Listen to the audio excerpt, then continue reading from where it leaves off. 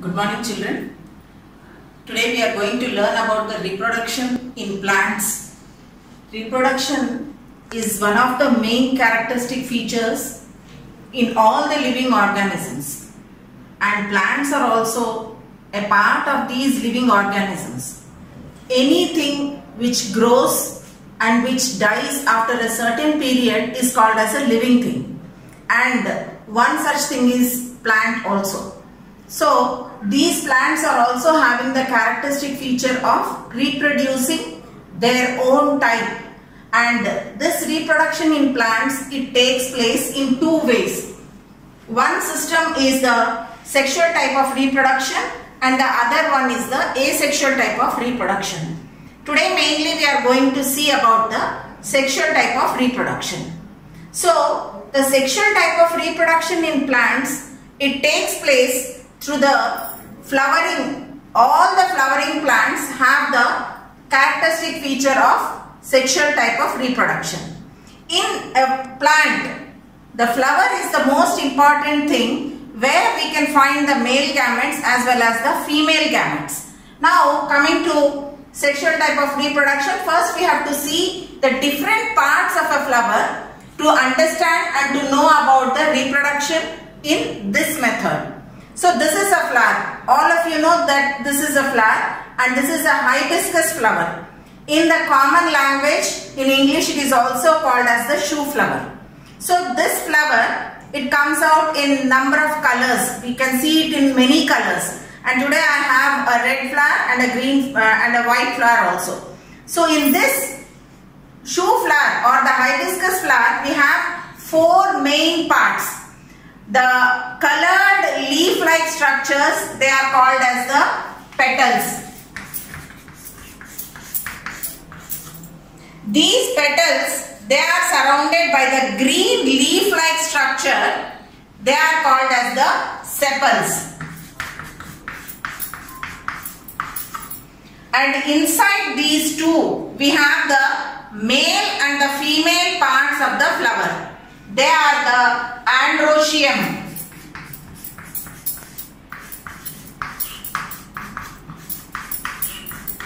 and the gynoecium.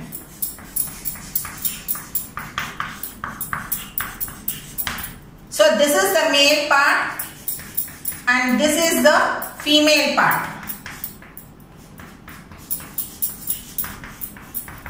So these two take the most important part in the reproduction of the plant. So how does the reproduction take place? These petals and sepals, they are the accessory parts. They don't take part directly in the reproduction. So what happens? The androecium or the male part, it consists of again two things. They are the anther and the stamen. These two are the male parts, and over the anther we can find the pollen grains.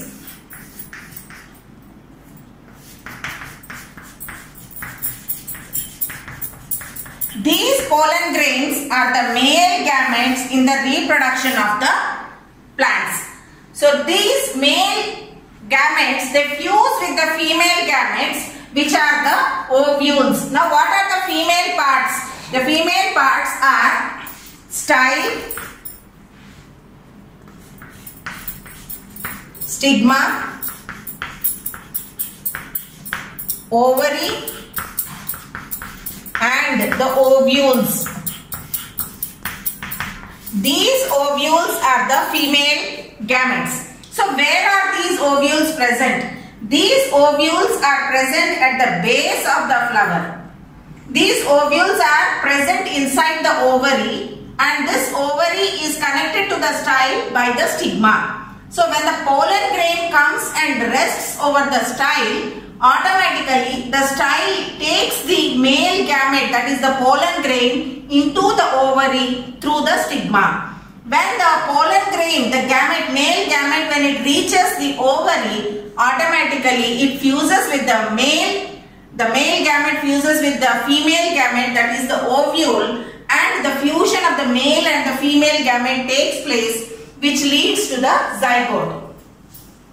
So when the zygote is formed, the zygote is nothing but it is formed and these ovules will change into the zygote. Then what happens is this zygote, it leads to seeds which are present inside the fruit. The fruit is nothing but the zygote, which is having again three layers, the outer layer, the inner layer and the seed. So the mesocarp, it helps the zygote and the seeds to grow. So what are the female parts and what are the male parts? Initially we have seen, and today we are going to learn about the male and female parts in the flower. Now let us see the different parts in the flower. So to study a flower, today I am going to show you the different parts. So these colored leaf-like structures, which are called as the petals, they are useful in attracting the insects for the sake of pollination. Because of this bright color or because of the sweet smell which is emitted from the flower or because of the attractive shape of the flower and the smell of the flower, the different insects, they come to the flower for the sake of pollination.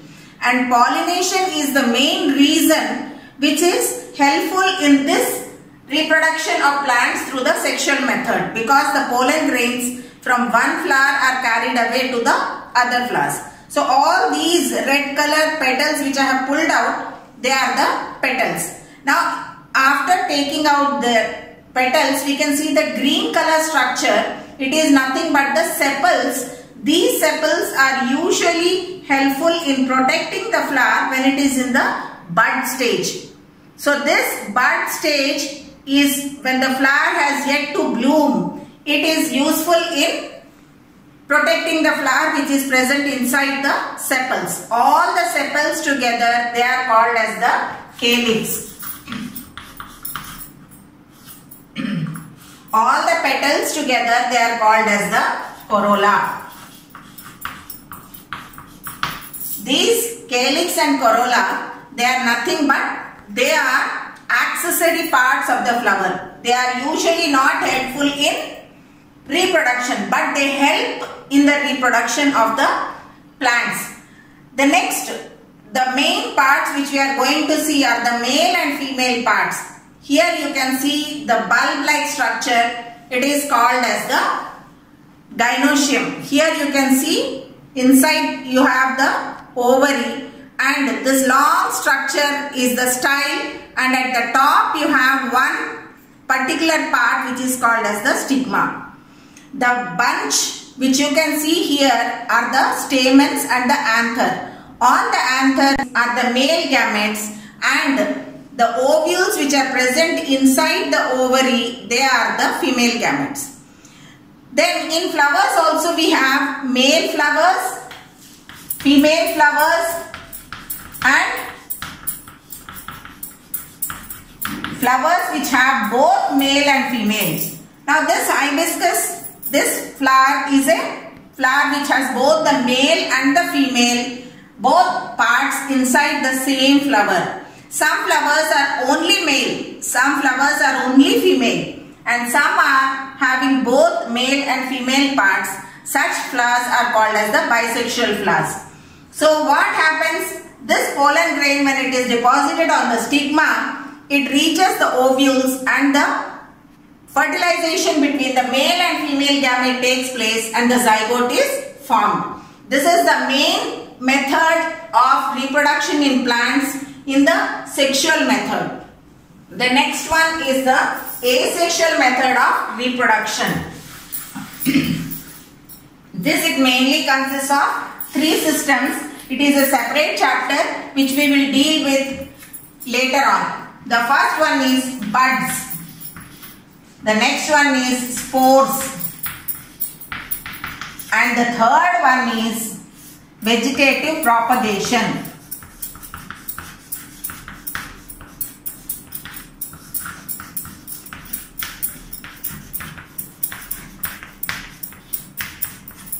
So where does this asexual type of reproduction take place? This asexual type of reproduction, it mainly takes place in the plants which do not have flowers.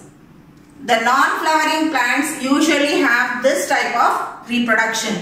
All the flowering plants have the sexual type of reproduction where we have the male and female gametes, and the fusion of these two leads to the zygote, and this zygote, it has the seeds inside the fruit. Today certain things special about plants we are going to see. You all might be surprised to know that bamboo is not a plant. Bamboo is grass.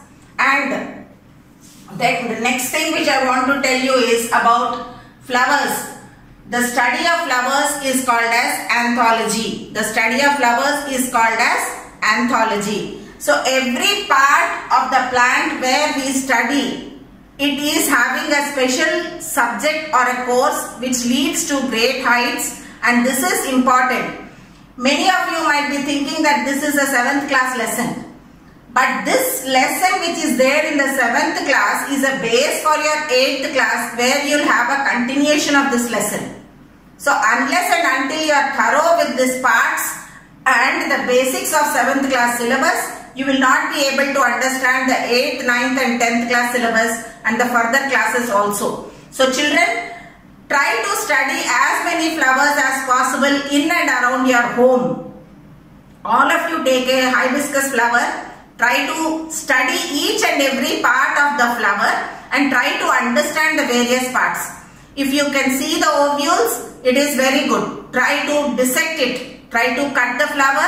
Try to study the flower and try to understand the various parts of the flower which I have shown you today. This is about the reproduction in plants. That is, once again quickly I am revising. Sexual type of reproduction, asexual type of reproduction. In sexual type of reproduction, we have the male and the female parts. Male parts are stamen, anther and pollen grains. Pollen grains are the gametes, male gametes. Female parts are stigma, style, ovary, and inside the ovary we have the ovules, and these ovules are the female gametes. When the pollen grain fuses with the female gamete ovule, it forms a zygote. And this zygote, it develops into a fruit, and inside the fruit we find the seeds. These seeds are helpful in reproducing or in developing a similar kind of plant. Like a mango tree will have a mango tree again.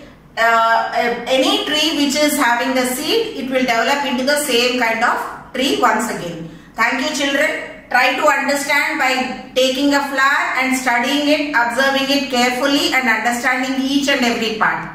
Thank you.